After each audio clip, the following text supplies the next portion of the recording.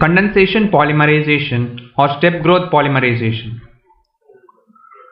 This step of polymerization generally involves a repetitive condensation reaction between two bifunctional monomers.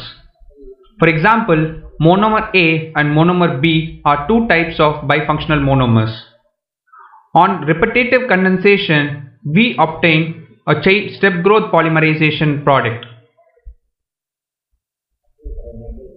These polycondensation reactions may result in the loss of some simple molecules as water, alcohol, etc.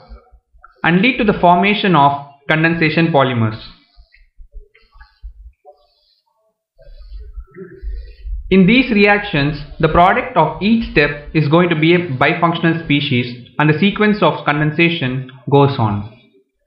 Since each step produces a distinct functionalized species and is independent of each other, this process is also called as step growth polymerization. The formation of pterylene or dacron by the interaction of ethylene glycol and terephthalate acid is an example of this type of polymerization. N units of ethylene glycol reacts with N units of terephthalate acid and results in the formation of pterylene or dacron.